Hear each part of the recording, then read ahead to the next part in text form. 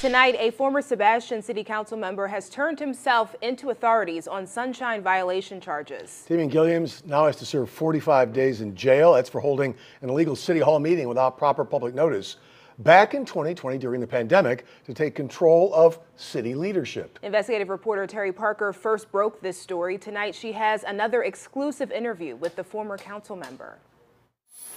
Damian Gilliams says he did the right thing when he and two other city council members opened up City Hall one night during COVID, held their own meeting, firing the mayor, the city attorney, the manager, and the clerk.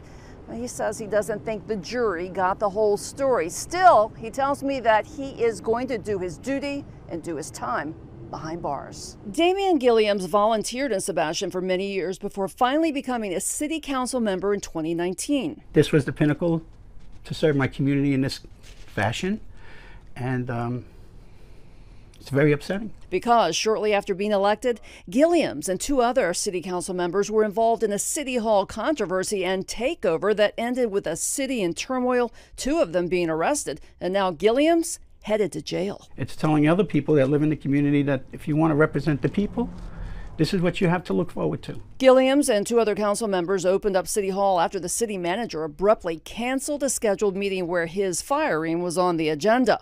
Gilliams said he did nothing wrong and even called his attorney for advice. Said, are we doing the right thing here? But prosecutors said they violated Florida's sunshine laws by planning the new meeting in private, and a jury and appellate court agreed.